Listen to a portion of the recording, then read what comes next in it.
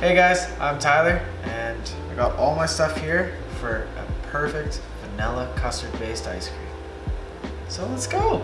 Alright, so we're going to be making a custard base, which is my favorite and pretty much everyone else's favorite because it's rich and creamy because of these bad boys, egg yolks.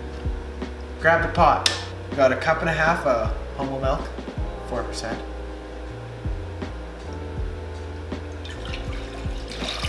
Once you drain your udders with the milk, we're going to be moving on to the sugar.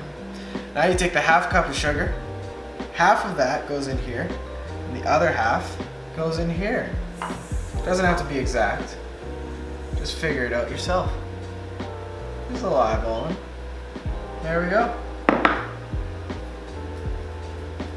And then we throw 3 egg yolks in there. Boop, boop, boop. Don't mix it too much because I find I've done that before and then it gets too foamy when it goes on the stove, because we will be cooking this after. We have half the sugar in here and the milk, and we're putting it on the stove, and I put it just above the pretty much the lowest setting. Now we got 2 teaspoons of vanilla. Put that in while this is kind of just warming up here. So let the vanilla soak in. Oh baby, it tastes good. Okay, now that the milk is a little bit warm, we're gonna add the egg yolk.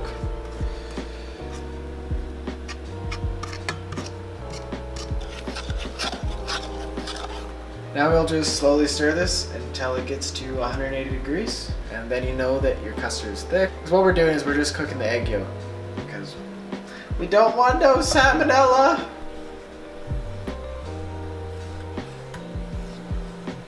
Okay, so we hit 180 on this puppy. Make sure that you clean this off before you put it in there, because you might have some meat juice from the other night. Look at the difference from when we first started. Look how much thicker it already is. Now we got this nice and thick on the stove. We'll throw it in the fridge, leave it overnight, and tomorrow we'll give her a nice churn. I found when you leave it overnight, it gets it nice and thick and kind of all comes together. Science does stuff. So now that we got this out of the fridge, I got 1 cup of whipping cream in here. Dump her in. Oh yeah. Let that baby bath in there with his homies. This is gonna turn out nicely. Look at that. Now that looking like French vanilla. So you can taste it because it's your ice cream. I can taste it because it's mine. No one can tell you different. Oh, that's unreal. What this tastes like is pretty much what it'll taste like when it's churned. That's a good way to test. You really don't have to churn it. You could just eat it like this. Put on some strawberries. No, but I'd probably churn it because then it gives it the nice ice cream. Right now it's just crib. So now, hopefully you magically have an ice cream bucket already. Pull your little canister. Put the creme. I like to smell everything before I put it in there. Pretty much what you smell is what it will taste like. So if it's not like clean, then your cream will probably absorb the stank.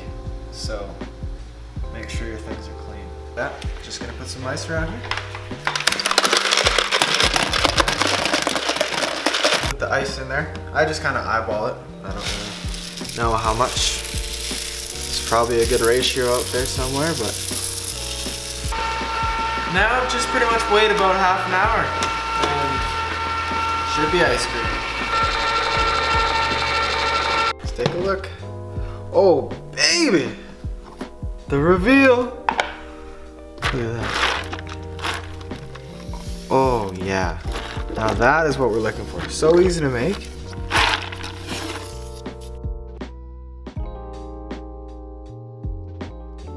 And a big thing is too, if you're using this exact thing, make sure you don't put it over your ice cream because it's pure salted, melted water around.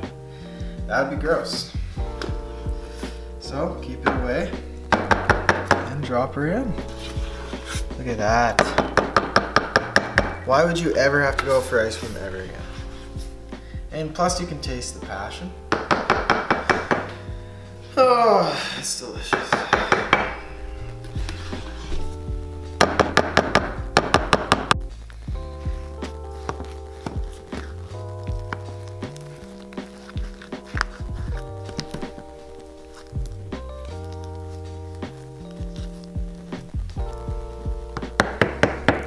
Okay, throw in the freezer and then it will be fine. I normally leave it in the freezer overnight and then come back to it and it's nice hard scooped ice cream. Delicious. Alright, thanks for watching. That was how to make French vanilla ice cream. Make sure you exercise if you're making this stuff.